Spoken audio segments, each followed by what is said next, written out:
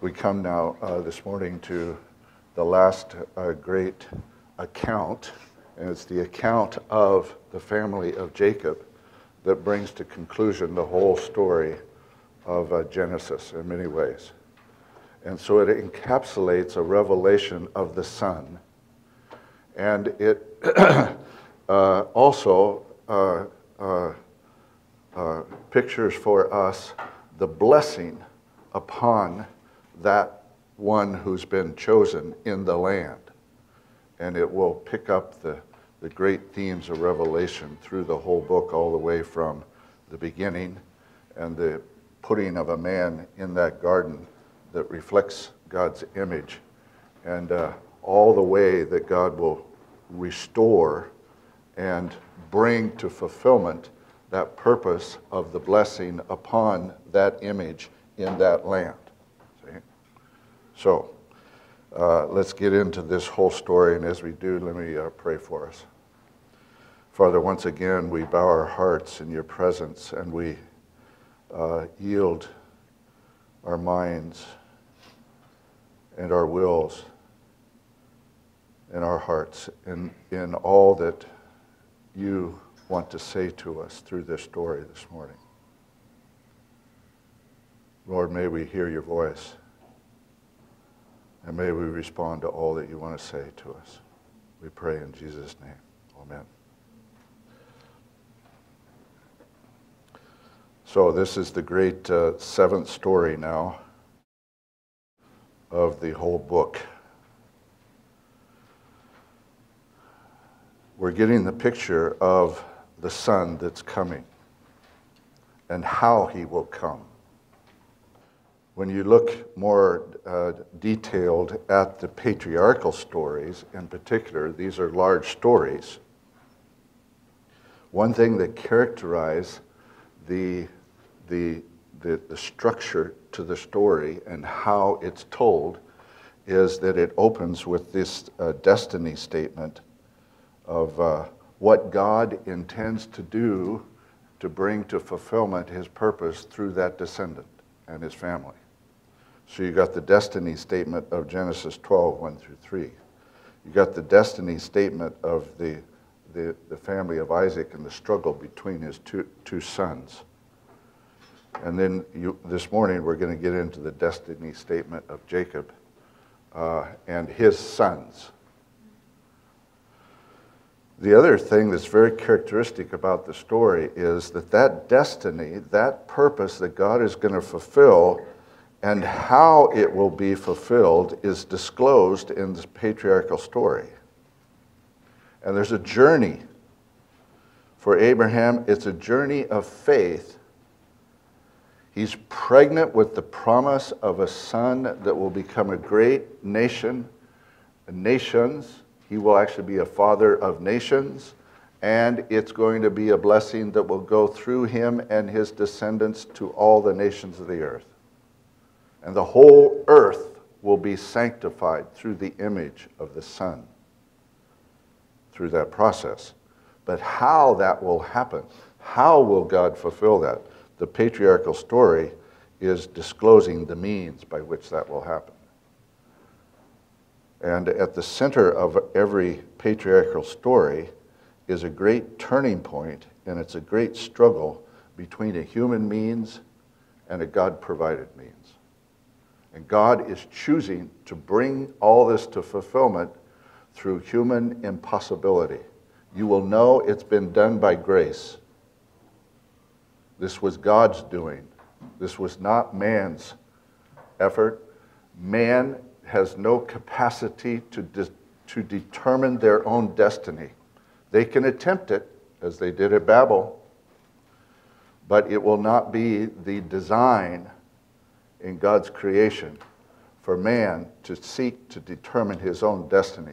He's called into the destiny that God is seeking to fulfill. Okay. So you got this great struggle between Hagar and Sarah. You got the great struggle between Leah and Rachel.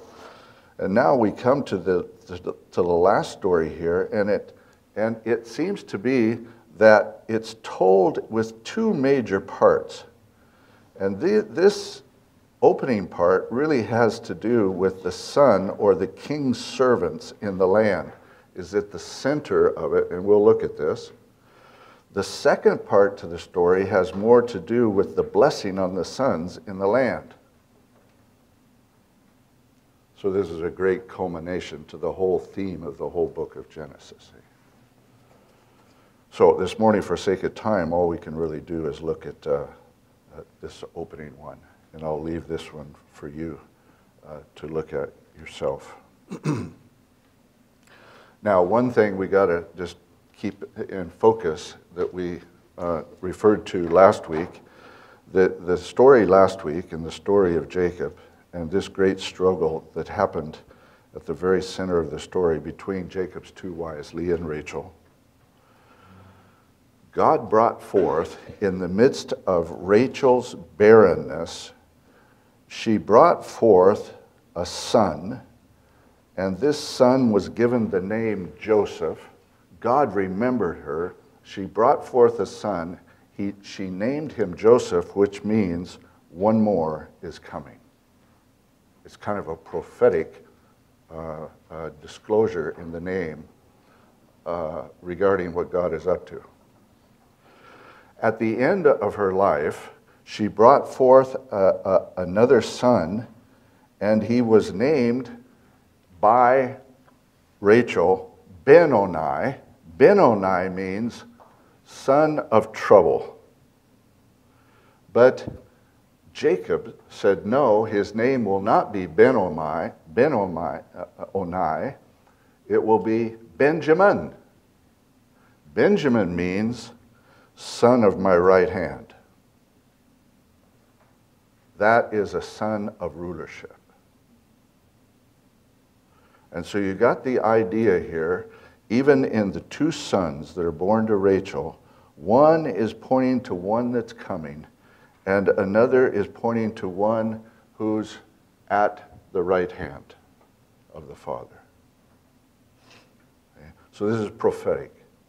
This launches us now into the story. And you will see in the story that we get into this morning, Joseph and Benjamin and their relationship to the Father is very, very significant. And it's key in the story. Okay, so this is the backdrop to that. Now, this first part to the story, part one, this is the text we'll focus on this morning. If you were to divide it up into its natural units, this is what you see, I think, in terms of the breakdown of the story. Very briefly, it opens with two dreams. They're prophetic words of destiny that disclose God's purpose through the descendants of Jacob. One in particular, Joseph, in relationship to the rest of the family. Then there is a unit of the story that deals with the brothers' rejection of Joseph, and he's sold for silver into Egypt. And then there's an insertion of a story, and you wonder, why does the author focus on this son Judah, and he separated himself from his brothers.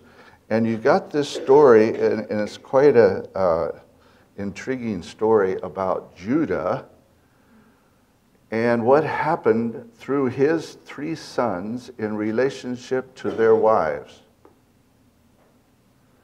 And it has to do with Gentiles, particularly one Gentile wife. And it's got prostitution and everything else in the story. And you wonder, why in the world is that there? But the key is that it has to do with Gentiles. In every patriarchal story, there's something that is in the story that has to do with the blessed nation, and particularly here, Judah, and their relationship with Gentiles. And over again, it's a story of failure, a failure to be a steward of blessing in relationship to Gentiles. This is prophetic for the whole biblical story. Israel will fail over and over again in terms of their stewardship in relationship to the nations. Then it goes back and it picks up what happened to Joseph when he got back into Egypt, when he was taken into Egypt, sold for silver, taken into Egypt. He's put in Potiphar's house, and he's put in charge. Rulership theme again. And then you got the center of the story, and it's two dreams, and it has to do with death and resurrection on the third day. And then you've got two more dreams. It has to do with plenty and drought on the land, and stewardship of rulership in the wisdom of God from heaven on the land, and the blessing of nations. This is showing you the means, the way God will bring about this destiny. Actually, all of this is showing you the means. And then the story begins to reverse itself. You'll find that the next part to the story, Joseph's put in charge now, not in Potiphar's house, but in Pharaoh's house. And then Joseph extends blessing to nations. This is in parallel with this, where he withheld blessing from Gentiles. And then he picks up this great story of the brothers, and now they're welcomed by Joseph, the one they sold into Egypt. And you got a great reversal of what happened here. And then at the very end, you've got two revelations where the great I am statements, I am Joseph. I am Joseph, your brother. And it brings to conclusion this first half to the story. But there's the structure. The structure helps us focus on key things and their parallel. And in the midst of the parallel and the key themes, a great reversal is going to happen. And how and why it happens is disclosing gospel for us. Okay? So let's get into this. This is the second part to the story. I'll have this in your notes. The center to the second part to the story has the blessing that Jacob gives to his sons. And it has to do with prophetic blessing that's going to be stewarded through Ephraim and Manasseh. And interestingly, the second is chosen over the first, which has been the case in every patriarchal story. And then the blessing that Jacob gives to all his 12 sons and the future destiny that they will have. One in particular, Judah, who will rule. And it picks up the theme then of Judah and how he relates to Joseph in the story. So that's the second thing. We won't focus on this for sake of time. Okay, now let's begin with the opening destiny statements of the sons of Jacob. It opens with these two dreams that Joseph has. Now imagine, he's 17 years old. This story is going to cover 20-some years, probably at least, in Joseph's life. These are very specific chapters in his story, but it begins with this one. And if you can imagine being 17 years old, the dynamics in the family are that Joseph is highly loved by his father, and he's been given an ornamented robe, a richly ornamented robe. That's significant. The father's bestowal of a very richly ornamented robe upon Joseph. But his brothers see their father's love for Joseph and they hate him. And this is going to start bringing out the dynamic between brothers in this family. And the hate that is there because one is highly favored and the others in relationship to that respond with hate. Takes you all the way back to the beginning of Genesis, Cain and Abel. Then it says Joseph had a dream. He told it to his brothers, and they hated him all the more. And the dream had to do with 11 stalks of grain that were all bowed down to one. And that one stood upright. The question that arose from the dream in the response of the brothers, do you intend to reign over us? Do you intend to rule over us? And it's left unanswered. Then comes the second dream. He told it to his brothers. When he told, and then it was told to his father, as well as his brothers. And his father rebuked him and said, "What is this dream you had? Will your mother and I and your brothers actually come and bow down to the ground before you?" And this is the dream of the sun and the stars and the moon all bowed down to one. And now he says, will I, your mother, and your sons all bow down to you? So here you got the fruit of the land, and here you got the heavens and the earth, all bowing down to one. And the question is, are you going to rule over us?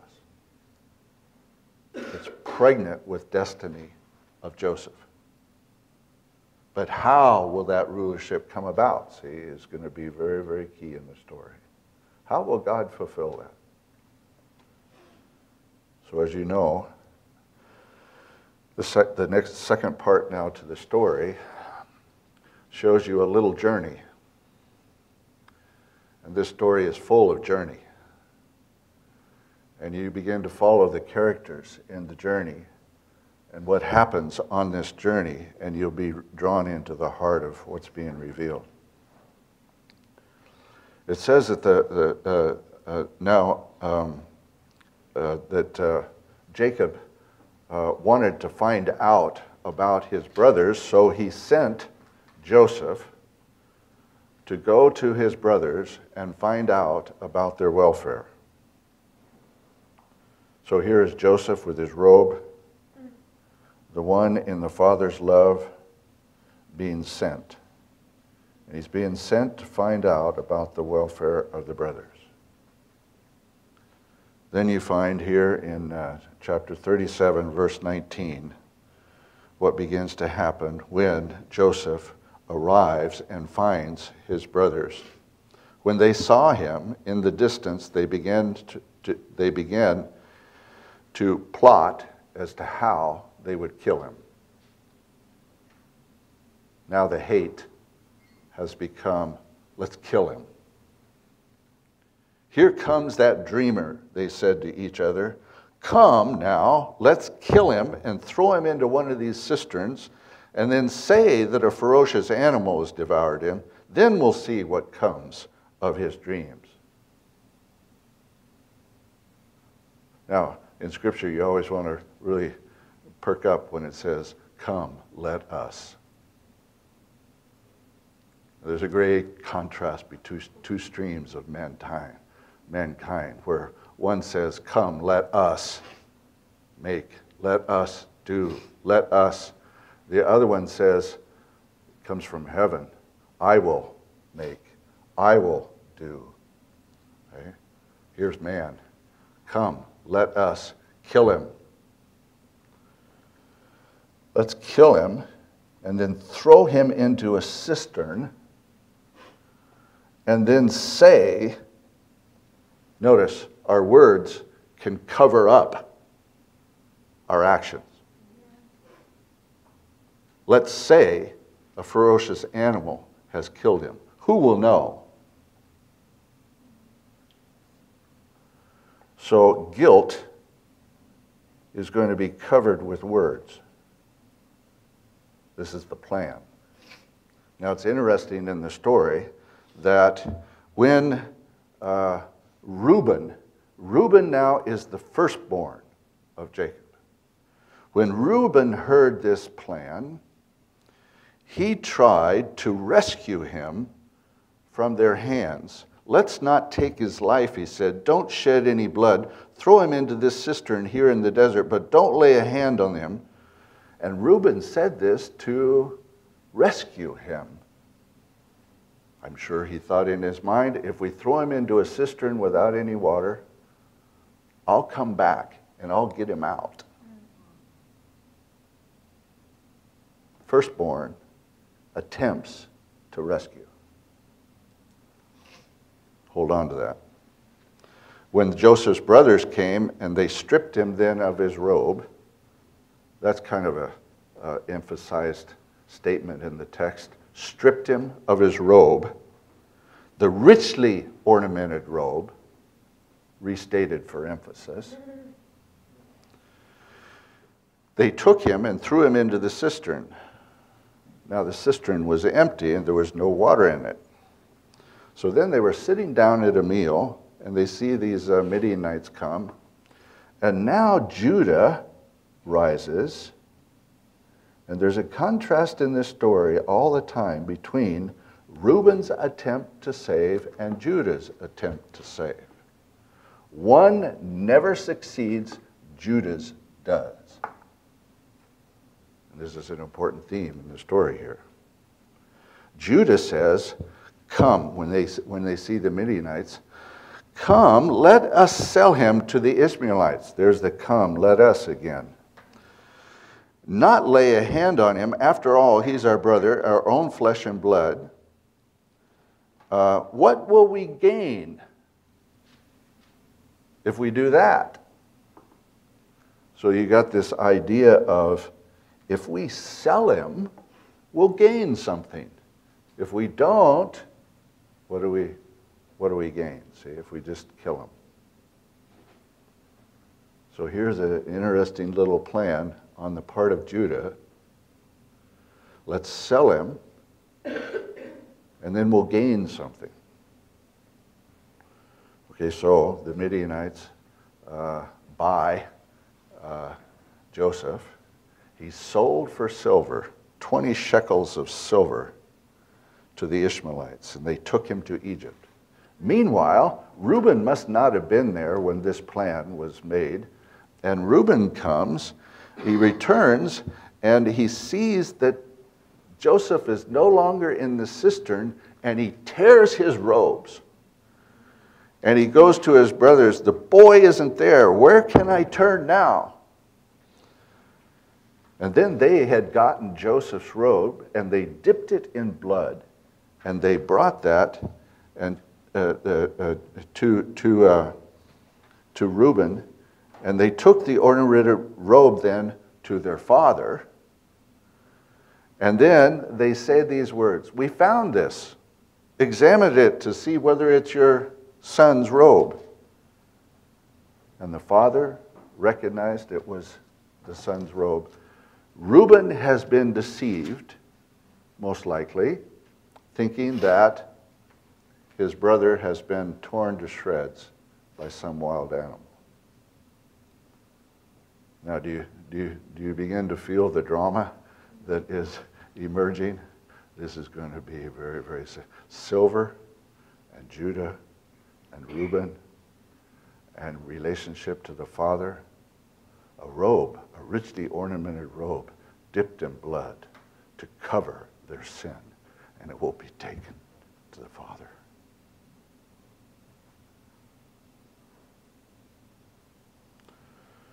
The father, when he sees that, he tears his robes, tore his clothes, put on a sackcloth, mourned for his son for many days. All his sons and daughters came to comfort him, but he refused to be comforted. No, he said, in mourning I will go down to the grave to my son. And his father wept. Meanwhile, the Midianites sold him into Egypt, took him to Egypt. Okay. Next unit to the story. This whole thing of Judah withholding blessing from Gentiles. Judah had left his brothers, gone off. He had 3 sons. 2 of those sons died. When one son dies, the wife of the other son will take his wife, as a common cultural practice. But then the second son dies, and that wife is left without a husband. And then Judah says, well, my third son, my youngest, when he grows up, he will be given to Tamar. But when he grew up, he did not give him to Tamar. So Tamar had a scheme. When Judah was going to shear his flock, or he was going someplace, and she decided, I will go and play the prostitute in relationship to my father-in-law. Imagine. And Judah comes walking along, sees a prostitute, wants to go with her, and Tamar, the prostitute, says, give me a sign and a pledge of payment. And a seal. It's a symbol of his authority. And his staff is given to Tamar. Pretty soon, people learn that Tamar is pregnant. And Judah hears about that and says she ought to be put to death. He didn't know it was... he didn't know the prostitute was Tamar, see? She had to be put to death. And then Tamar says, well, whoever is the owner of this seal and this staff, who is the owner of this? It's Judah. And this great, it's an amazing story. Judah ends up making a confession, and this is very, very significant. She's more righteous than I. This is a theme you found with Abimelech in relationship to Isaac. Abimelech was more righteous than Isaac, the Israelite. The same way in Egypt with Abraham. Pharaoh was more righteous than Abraham. So hold on to that in relationship to the blessed nation, in relationship to Gentiles. See, it's a great picture of failure in terms of stewardship of blessing. Judah is actually found seeking to withhold blessing. He did not give his younger son to Tamar. Withholding blessing. So a great note of failure. It will be reversed in Joseph when he extends blessing to Gentiles. Okay, but let's follow the story now. You go into Egypt. It says when Joseph is taken into Egypt and he is in the house of Potiphar, Potiphar recognizes the blessing upon Joseph and his whole household because of Joseph's presence in his house. That is a great theme. And so it leads to rulership in the house. Potiphar entrusts the whole house to Joseph. Blessing associated with rulership. Favor is upon him.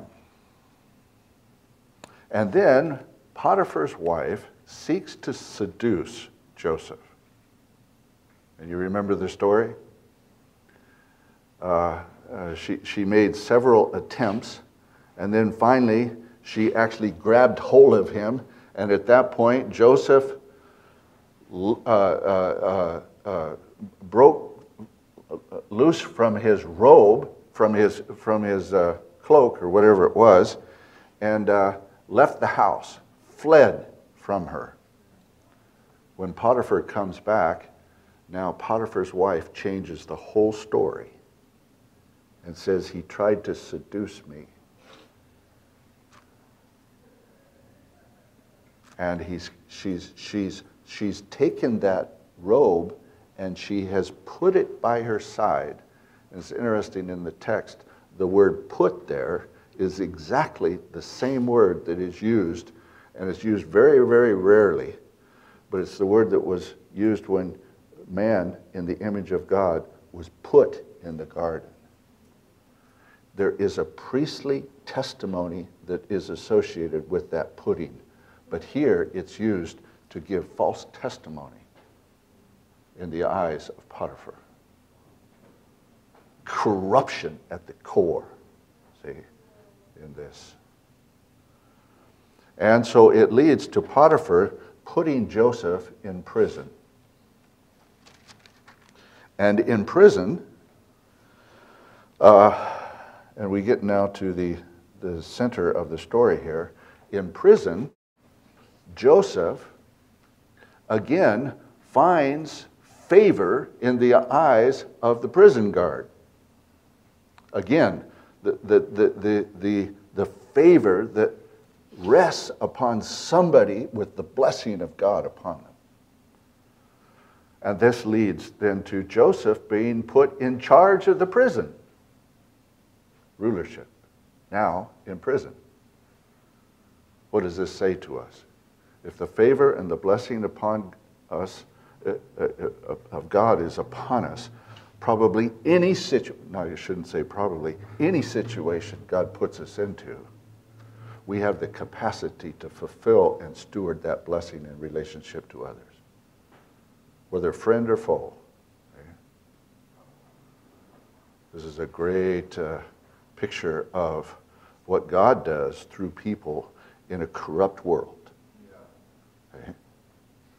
If I had time, I'd tell you a story about a prisoner story in India of how these people that had the impact of the cross of Christ and the power that delivers people from sin. And it transformed 60 prisoners who were under life sentence, and they were took back into the prisons, and they brought blessing to those prisons. It's amazing. American teams came and they heard the blessing of what had happened in those prisons. So this is happening with Joseph. Then in the prison, there are two servants of the king that are brought into the prison because they violated something. And so the Pharaoh has put them in the prison with Joseph. Now it's very, very interesting. In the prison, what happens? You know the story? These two servants of the king now have dreams.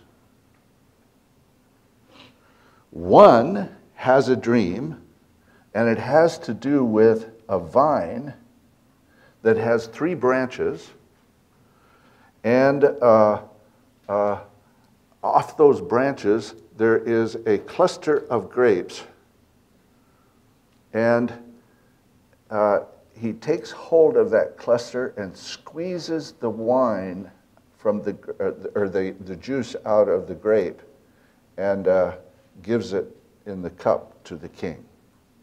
One dream. Vine, grapes, juice. The second dream has to do with the servant of the king who's carrying a basket with three baskets of bread on his hand.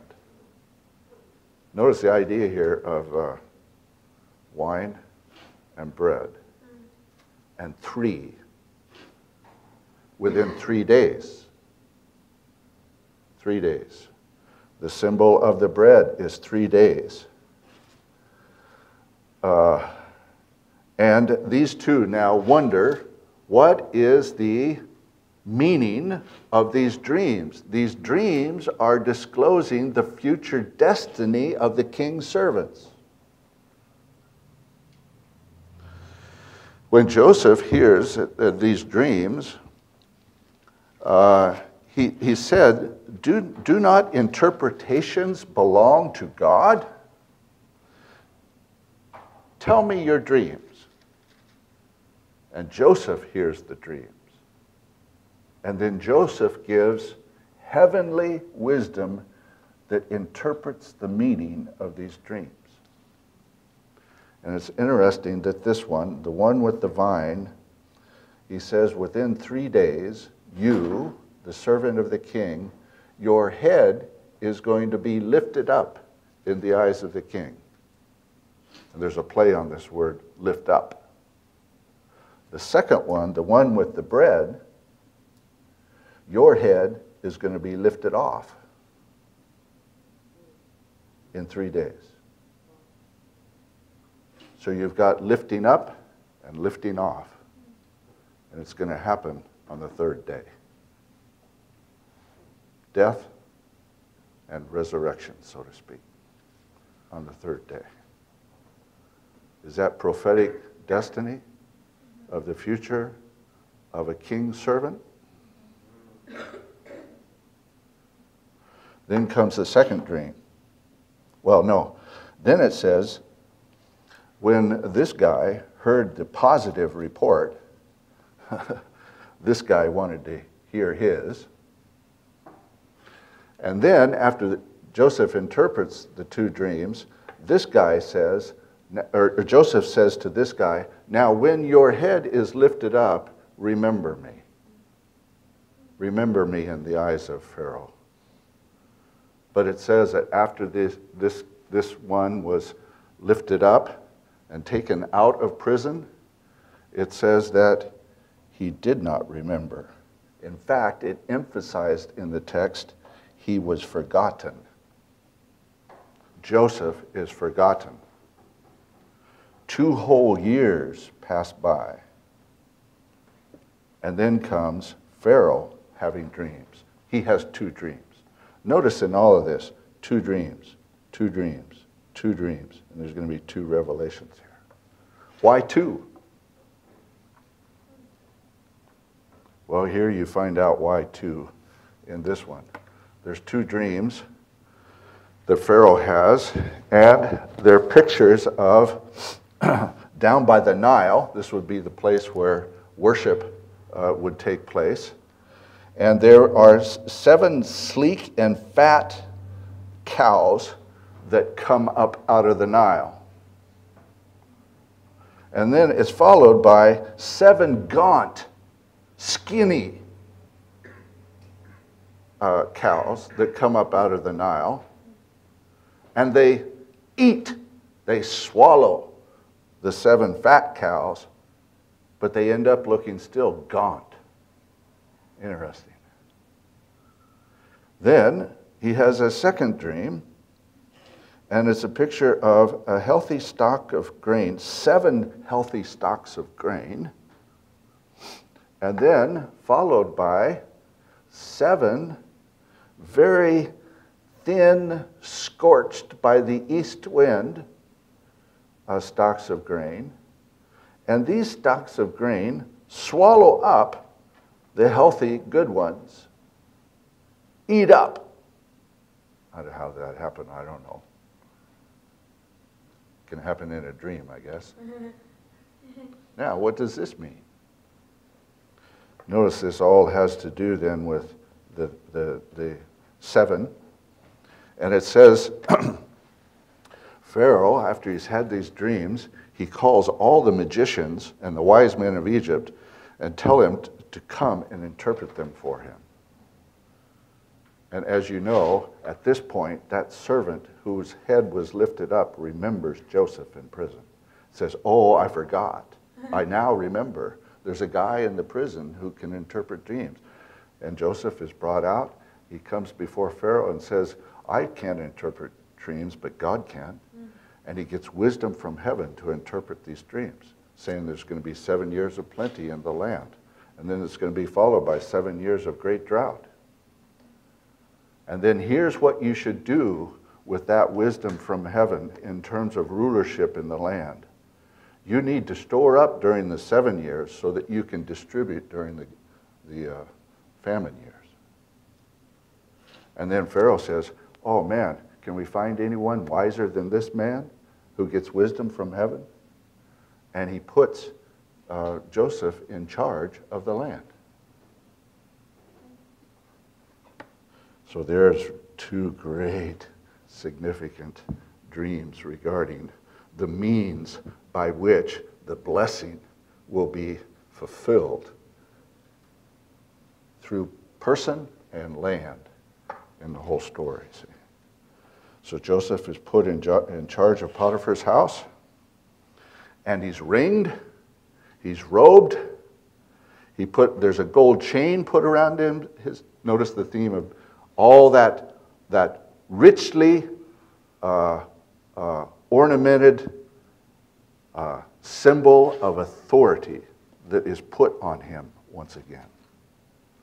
And he is given a chariot, and he rides through Egypt, and the shout is, "Make way, the king, the ruler of Egypt is coming." Okay? So he's put in charge of all of Egypt. Only one is greater in all of Egypt, and that is Pharaoh. Isn't that amazing? Then it comes to Joseph now. When the 7 years he's stored up, and when the 7 years of famine come, it says he begins to sell that grain to all the nations that come to Egypt to find bread. And he distributes bread to the nations, blesses the nations. Rulership, blessing of nations. Right? Wow, what an amazing thing. This is the reversal of withholding blessing. Then comes this great story here. And it's just so full of drama. We could spend a whole hour just on this one thing. But here now is a journey where the father sends the sons once again in the midst of the famine to Egypt to find bread. And they're sent that they might live and not die. That's an important emphasis in the text. Famine has gotten so bad that the father is going to send the sons, all except one. He will not send Benjamin. Going to send the sons to Egypt to find bread. When they get to Egypt, they arrive and they bow down before Joseph, who's the ruler of Egypt. Does that fulfill destiny? They bow down. When Joseph sees them, he recognizes them. But he does not disclose. He conceals the fact. He continues to talk to them in Egyptian with a translator. And he confronts them when he remembers his dreams. And he says to them, "You guys are spies. You're not honest men. You've come to expose the nakedness of our land." There's a word there, the nakedness of the land. You've come to expose it. And the brothers say, "Oh no, we're not spies." And Joseph says then, "Give me 3 days. And on the 3rd day, I will decide what I will do." So on the 3rd day, they're brought in, and the test to find out whether or not they are true or spies has the connotation of dishonest. Okay? You're dishonest. And so on the 3rd day, there's going to be a test, and Joseph says to them, the test is this: you tell me you're a family of 11 brothers, and one is no more, and one has been left with the father. I want you to go back and bring that younger brother, Benjamin, here to prove your words. But Reuben says, then, when they hear this, it begins to uncover the angst that is in them now, and they begin to rehearse what they had done. And it's a great statement. Reuben says, we must give an account for his blood, the one we sold into Egypt. This is why this is happening. And then it says that Joseph told his servants to take the silver that they had bought to purchase bread and put it back in their sack and send them secretly. So they return, they've got silver in their sacks, and they stop for the night, and they open their sacks to get some of the bread to eat, and there's the silver. And it says, then they begin to tremble, and they begin to say, what is this that God has done? Because they fear now that if they fear that Pharaoh could come after them. Okay? And they come back to the father, and they tell what all had happened when they went, and the fact that now Benjamin needs to be brought back to Egypt to prove their words that they're honest men. And the father he's in great grief because he does not want to lose his second son, Benjamin. The two sons to Rachel, Benjamin and Joseph, dear to his father in his old age. And Reuben then steps up and attempts to say, look, I will take full responsibility for him. But Jacob says, no, I will not let Benjamin go. So there's the first journey. Then comes the second. Well, let me say this.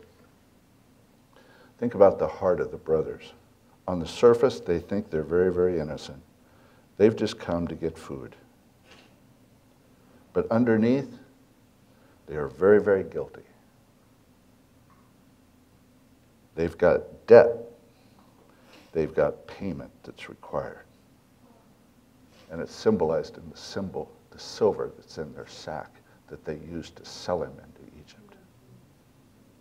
That they bought, they thought, to gain. They sold him for silver.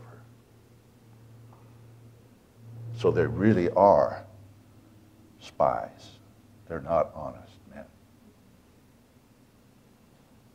Okay, so it comes now to the second journey. The famine got worse, and finally Jacob and the brothers say, we've got to go back to Egypt. We've got to take Benjamin. We've got to go get more food.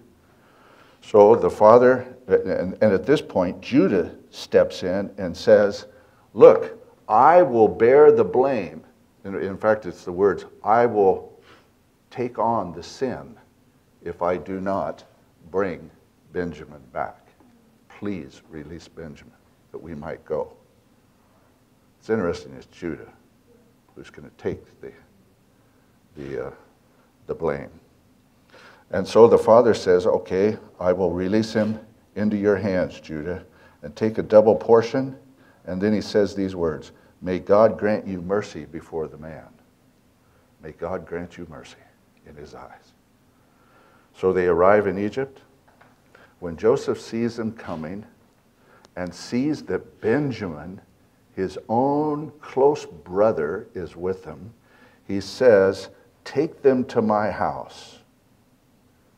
Take them to my house. That's a great theme in this story. Bring them into my house. And when they hear this, being welcomed into the king's house, there's great fear that arises. And there's great fear because they've got silver that doesn't belong to them. And they fear that he's just going to bring him into their house to overpower them and judge them. And Joseph says to his servants, go get slaughter a goat or something. I forget what it said. Slaughter, let's eat. So you got this great theme of fellowship and welcoming on Joseph's part, and the fear that's in their hearts that they're going to be overpowered, overruled, and judged, and so forth because of the silver in their sack. So Joseph returns to the house, and it says that they bowed down 2 times. There's that great word of destiny. Once again, they're bowing down before their brother. Joseph welcomes them into the house. Interestingly, when they sit down to the meal, and the Egyptians would not eat with the Hebrews, so Joseph would actually sit separate from his brothers, but he took his brothers and he lined them all up according to their age. Only Joseph would know that. And there they are, all lined up, and they look at one another and they say, how in the world does he know? And they sit down at table. Joseph, he leaves the room and weeps. He sees his younger brother give that younger one 5 extra portions of the meal. He's still talking in Egyptian through a translator that they might not know. And then he said, after they've sat down at meal, eaten together, Joseph instructs his servants, send them on their way, fill their bags with bread, and put the silver back in their sack. And so there, the story, the silver is back in their sack, and they head back, and then Joseph then sends a servant after them to go and confront them. And on the way, they're confronted and stopped. Why are you repaying good with evil? And they say, oh no, we're innocent.